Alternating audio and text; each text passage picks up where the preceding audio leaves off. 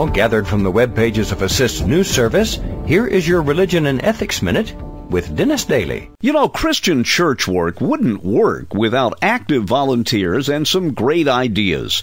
Recently, we heard about Minister Tom Dillard in Jeffersontown, Kentucky.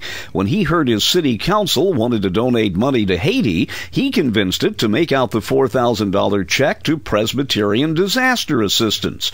A few days later, at his church's picnic, he said he would take a chocolate cream pie in the face to raise money.